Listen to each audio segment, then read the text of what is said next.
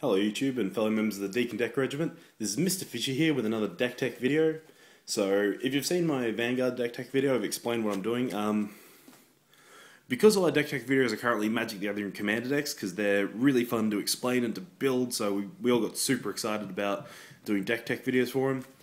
I've decided to upload a deck tech video for each of our other card games. So I've already recorded the Cardfight Vanguard deck tech video for my Pale Moon Sword Magician Zera build. So up next is my Pokemon deck, which the main strategy is apparently, like, half of the deck is apparently an actual tournament deck from like 2012 or 2011 or something. The main idea of the deck is to use Emboar. See if I can focus on that. Yeah, so Emboar's ability lets me drop as many fire energies as I want during my turn. And then, big legendary Reshiram, whose blue flare does 120 damage, but you have to discard 2 fire energy. So with Emboar out, that's not so much of a hassle. There's also a sub-strategy in the deck, which uses Vanilluexe, because I like the idea of mixing fire and water, and the deck ends up as fire and ice. But so Vanilluexe, his ability, once per turn before my attack, I can swap out my active Pokemon with one of my bench Pokemon. If I do, my opponent also has to do the same. So it's good if your opponent's got one Pokemon they've beefed up and suited up, and you make them keep swapping with any of their other guys and just sniping them. And that's also why we run Pokemon Center, which lets us heal 20 damage off one of our bench Pokemon each turn. Lets both players do it, but it overall ends up more beneficial to us because we're using Vanilluexe's ability and we're kind of revolving around it. So let's go through the deck. We'll start with the energies. Okay, so I've got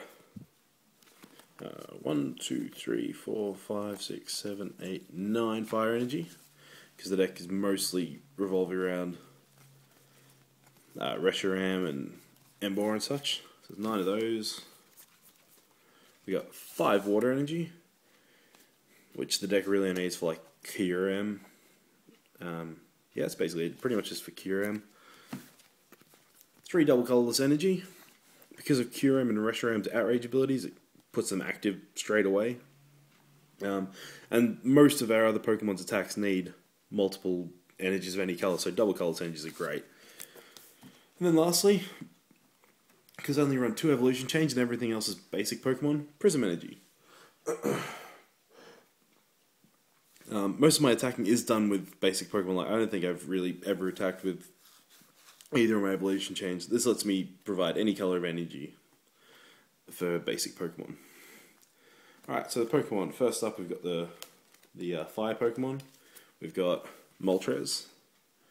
Just a cool card. Like, this deck isn't overly competitive. Like, it's a pretty good deck, but it just runs some cards because they're cool, which is why I run Moltres, and also why I run 17 energy and like 20 something Pokemon, which is apparently way too many. I've got 4 Reshirams because he's so important in the deck. 4 of him is might be one too many, but it's, you know, he goes alright. A lot of games I don't even get to him when I need to, so running 4 seems good.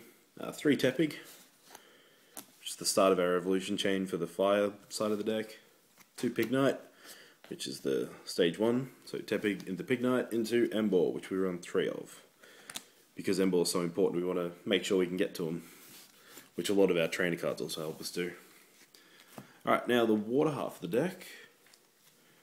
Again, just because they're awesome, we run 2 Articuno, 2 Kyurem, which are basically our Reshiram's 5 and 6. They don't have the blue flare, but the outrage ability is pretty good. It's one of the better ways of taking out EX Pokemon in this current build, so, you know, letting EX Pokemon hit you for a fair bit and then hitting them back for a little bit more. EX Pokemon are hard to take down, I think, and this deck tends to struggle with it a bit. Then we've got our own EXs. We've got 2 Kyurem X's, which are just in here again because I have them and they're cool and they fit in the deck, so why not? Alright, then our evolution chain for the water or ice side. 3 Vanilluexe, which are our basic Pokemon. 2 Vanilluexe, which is at stage 1, and 2 Vanilluexe, which is at stage 2.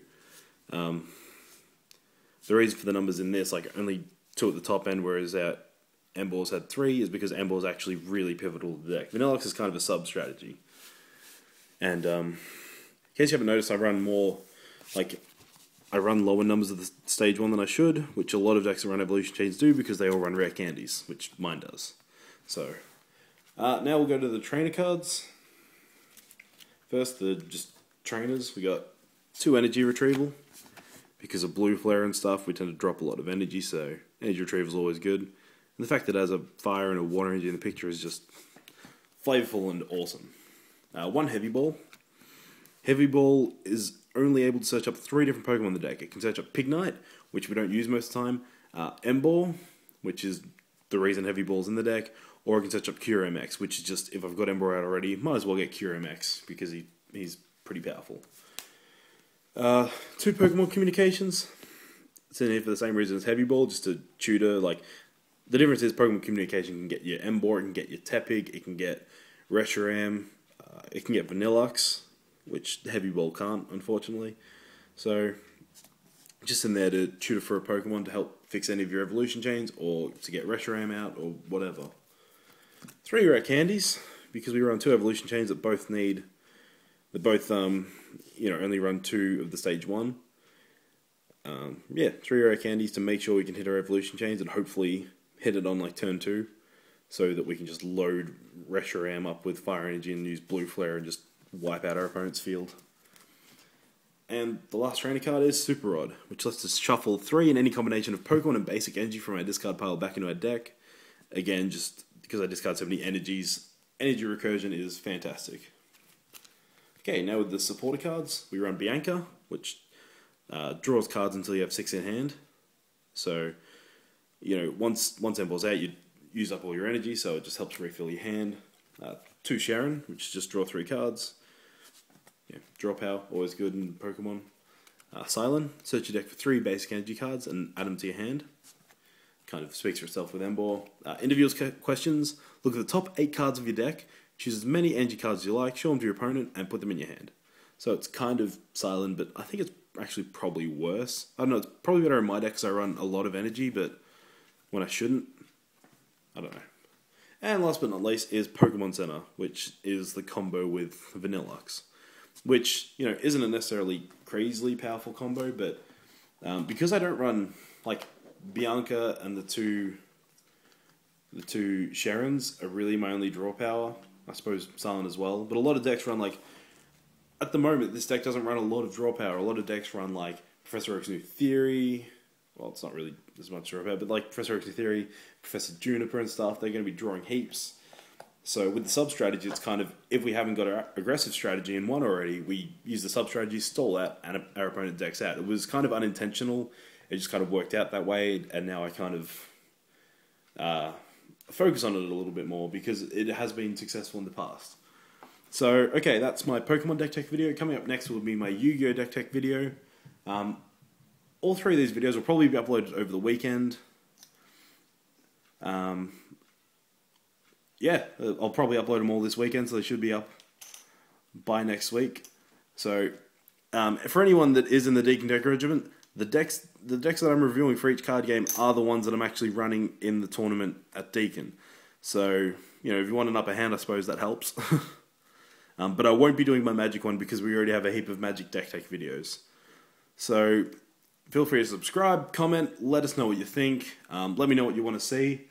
As far as Vanguard deck goes, with the last video, I forgot to say this at the end, I've also got 2 Oracle Think Tank decks, one revolving around Tsukiyomi, one revolving around the Solus build with Coco, and I've got a Dark Regular build that focuses on Reshi.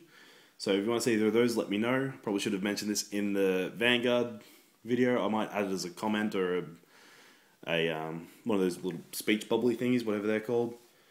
As far as Pokemon goes, this is the only deck I have currently. I'm designing another one. And when I do, I'll probably have to take some cards out of this one, so this one will probably change as well. So that probably won't be happening for another few months. So when it does, I can upload videos of them as well.